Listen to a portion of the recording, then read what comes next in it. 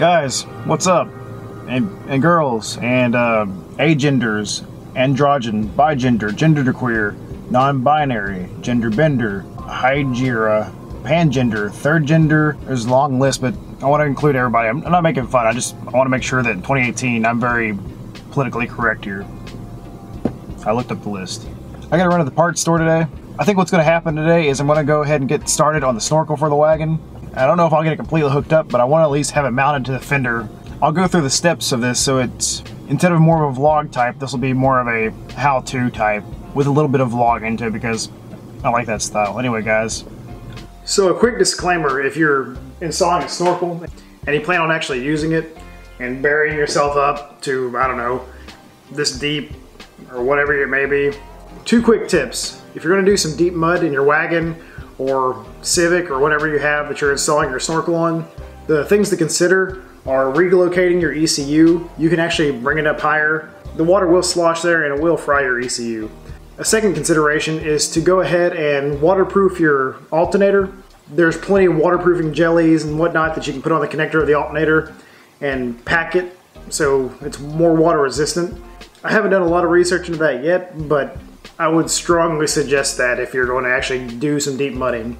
I put my snorkel on as precautionary just in case I come to a deep water crossing, or if I come to an area where I wouldn't feel safe crossing, because I have drowned my wagon before. This is to get some people off my back for a mistake I made, and peace of mind when I'm out there in the woods, you know, off somewhere and I come to a water crossing that I've got to get across. But anyway, guys, back to the normal video. So I've got the fender off here. I took it off in that last week's video, and looking at it optimally through the fender, I would be able to cut it through here. Shut the fuck up, bird. Optimally, where the fender lines up, I'd like to be able to put the hole here, but as you can see, this frame rail here kind of runs along there. So I think the best option is going to be is to cut out my 3.5-inch hole saw right here and open it up and run some kind of a little bit of pipe to here to go out to the snorkel. I'm gonna go ahead and cut this because I know that I want this out of the way, and that'll let me get the fender on and figure out where I need to cut the fender, because what I may end up having to do is I may have to trim this back to run to the snorkel. And I think for a rain setup, if I'm just driving normally, I'd like to just bypass the snorkel and just run the filter just like normal. And if you're curious about this pre-filter, this just keeps water and dust out of there, and it works pretty well. This was actually off the element for a while, and I decided to put the wagon just to keep water out of there because, you know, my history with water and wagons. Whenever you're getting your snorkel set up and how you want to route it, you can use what I'm doing. I actually bought a drop-in filter that'll go into the snorkel, and it drops in like a sock and it rolls over the edges, and the snorkel head will actually keep it on. Or you can use your existing air box and route the snorkel into there and seal off your air box from water and all that other stuff and run just a drop-in filter. So anyway, I'm going to start cutting these zip ties off and pop the filter off and kind of see where I'm at. You know, a quick comprehensive review on this $26 eBay intake. I'm actually impressed. I popped it off for this is the first time I've ever had it off. I don't know if you can see in there, but I mean, it is really clean. Like, I've been through some stuff with this thing. It's been in a lot of very dusty situations. The inside of the pipe, everything is very clean. Filter's in good shape. You know, I was running this Perrin pre-filter on there, but you know, it helps out a little bit, but I'm pretty impressed. $26 air intake. All right, so now looking at it, I do have a little relay right here. I guess that's probably for the headlight relay. I'm gonna go ahead and unbolt that first before I go drill through there, because that's gonna pretty much go right, the hole saw is gonna chew right through that. Because I mean, look at the size of that hole saw. It's a 3.5-inch big mamma jamma. And what I ended up doing is I took it off the firewall right here, and I just moved it. There's a residual bolt hole there for a 10mm, so I just ended up moving it there. Yeah, I'm gonna go ahead and start opening this hole up right here.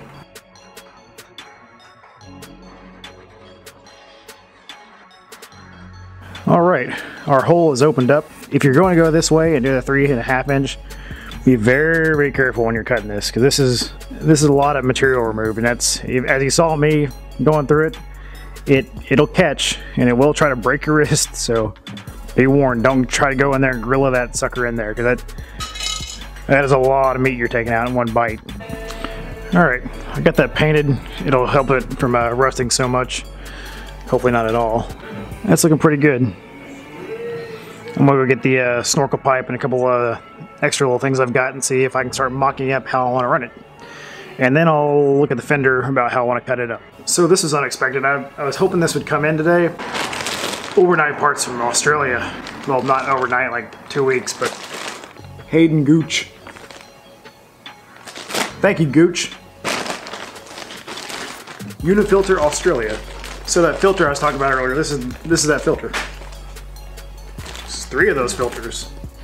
Oh, they're oiled too. I know what you're thinking. It does kind of look like one of those. So yeah, it just drops down in there. You see how it sits nice and flush on top of that. And then you put your cap on it. And then once you put your cap on, you put your clamp on that bracket and it holds it all down, and that's essentially your filter. And I couldn't find these anywhere in the United States. I looked all over I searched the interwebs far and wide, and the only place that sold them was Unifilter in Australia, which Unifilter is actually what I use in my four-wheeler as well. It's a great brand, it's a great filter, but I couldn't figure out why they don't sell these drop-in filters for snorkels here in America. So I've got the fender sitting up here now, and I'm gonna, it looks like it lines up pretty well here. It looks like it's gonna be a little lower here. The cool thing with this snorkel I got came with this template, and I'm going to use this template to kind of rearrange and see how I want to set it, because it'll need to be a little bit right there, and it'll make my snorkel kind of kick up a little bit, but I think that'll still be fine. Damn it.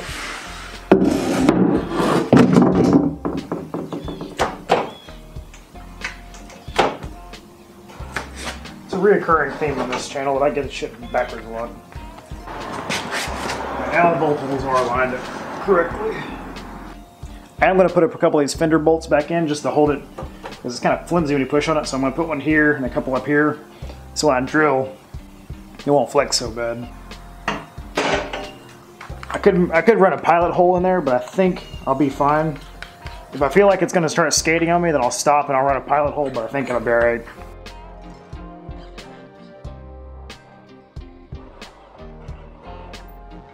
Alright, well, I've got this template up here.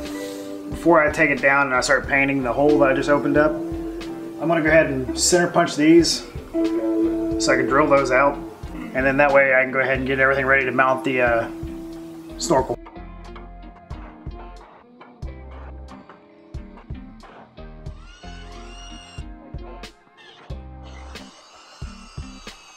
Now what I'm going to go ahead and do, since I have it, is I'm going to go ahead and deburr these holes just so they're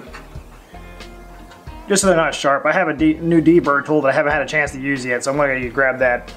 This deburr here, you can see it's got a lot of flutes, and the more flutes it has, the easier it cuts. So that cuts pretty well. I was just able to put it in there and put a turn into it, and it was good to go. So I highly recommend one of those. I'll see if I can't find the link if anybody wants one of these. Now what I'm going to go ahead and do is install this hardware. Straight threaded shaft, and it just threads into these. So my main worry in all this is kind of rearing its ugly head right now, because now I can see where I'm going to have a problem.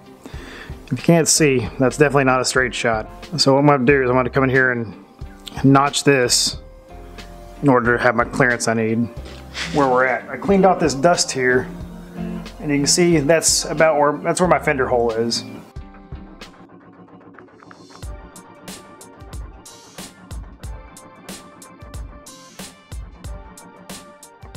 I just kind of beat that fender rail, that frame rail there, and it opened up a lot, definitely. I'm going to try the fender on there and see if that's good enough or if I need to clear it a little bit more. I'm glad I didn't have to cut it there. I really just didn't want to cut that up. Yeah, I knocked that frame rail up out of the way, and it's pretty good now. I'm really happy that was easier than I thought it was going to be. So a quick tip here when you're putting these on is I was able to get these top 3 bolts to feed through, and I was able to push the fender onto them, and they're tight, but they went on. But these bottom ones are just a hair off, as you can see there. And I'm going to have to open the clearance up. You can see I'm marked there on the fender where I need to open up. That one and this one needs to be opened up just a little bit more there as well. So what I'm going to do is I'm going to pull that snorkel back off, open those holes up a little bit more with the drill bit. That way I can bolt these, I can put the nuts on the back. But I was having a problem pulling this off because that fender is now, it's pretty much become a washer onto those studs. So what I'm doing is, since they're keyed, I can just go ahead and back them off from here. I can put my Allen head on here and just back these back out completely, kind of like I did with this one here. I just backed it completely out. That way I can remove this fender, put a little touch-up paint in these holes where I drilled through just to keep them from rusting up. Go ahead and paint this hole too, keep it from rusting up. I don't think that bottom one's going to line up because it's a little bit gapped out, so I'm not worried about that bottom one. But all the rest of the bolts are going to fit up just fine. But anyway, that's a quick tip for that. There's no doubt my thumb is going to get spray painted in this. God. Didn't mean immediately.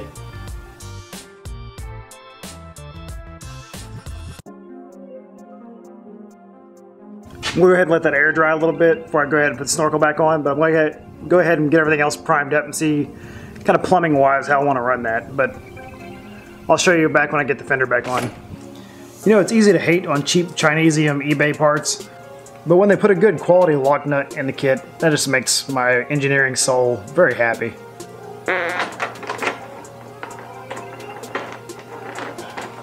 The indigenous barking spider, native to Arkansas.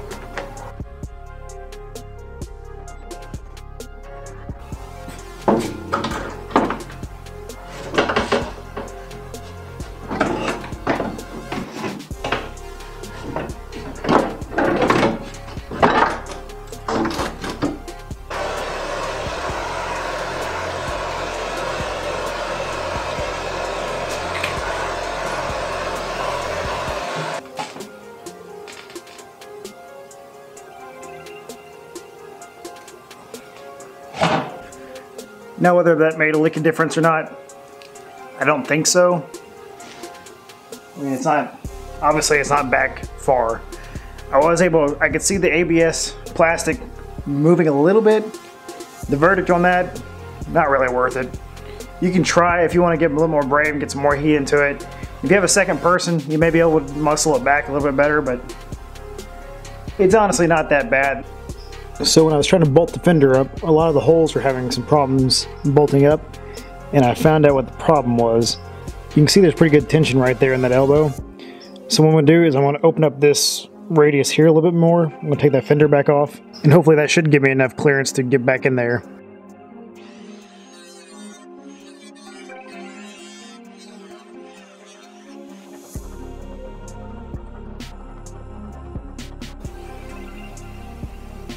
So basically what I did is I opened up this radius a little bit here. I went ahead and painted it. I know I probably prematurely painted that, but I think that'll give me a little bit more relief so that fender will bolt up better. I had, you know, when I did the hole saw there, I only did exactly 3.5 inches, so it was constrained to being straight at a linear point path there, so maybe this will give a little bit more room to flex up and head toward my intake pipe. I cut it, I don't know if you noticed when I was cutting it, but I cut it straight into it so that I could fold it back when I hammered it, not just, you know, hog it out like I would normally do. And that actually worked really well. I just got the big hammer and just tapped it all back, and it folded back pretty easily. Now, as far as installing this filter, it literally just drops in the end here. It's already pre-oiled from Uni, so that's pretty awesome. Just drops in and sits on top like that. And you get your breather basket thing. Go ahead and tighten your clamp down. On this video, I'm not going to go super into detail how to hook your snorkel directly into your intake pipe, because that's something you're going to have to figure out on your own.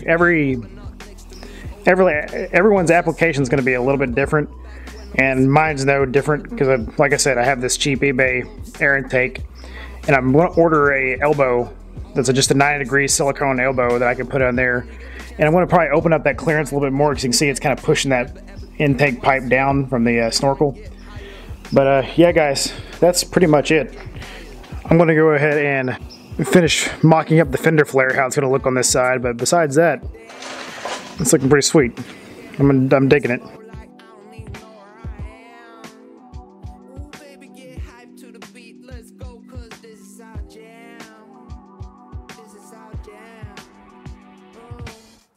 And before I wrap this video, I was actually able to go to Little Rock this weekend. And while I was in Little Rock, I went to Advanced Auto and grabbed some DIY air intake kits.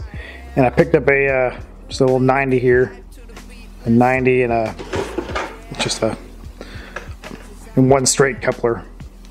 And I think that I can put that there, put that 90 in there, and kind of push that in the pipe. Put the hose clamp that came. This will actually feed inside the rubber pipe that comes in there, and this will go over the end of this and then over the air intake. So I'm probably going to try that, but I won't do it in this video.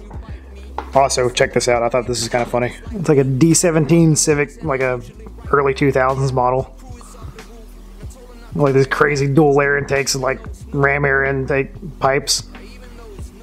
So extreme. On there. It looks pretty good. Yeah, it sits on there pretty good. Yeah, I trimmed the fender flare and the trim and all that stuff to fit up in there and still be able to run the fender flare with it. Well, the front's getting close to being done. So yeah guys, not super vloggy like my most videos, but wanted this to be more of kind of like a how-to video so I can kind of send it out to some other people that haven't seen my channel yet and really aren't, you know, following me just yet. Hopefully it'll be pretty functional. I'll go bury this up eventually. But yeah, I'm gonna go ahead and wrap this video up. Go ahead and put up all my tools because I got a bunch of stuff going on this weekend, so there'll be a couple more videos coming out this week. So until next time guys, peace.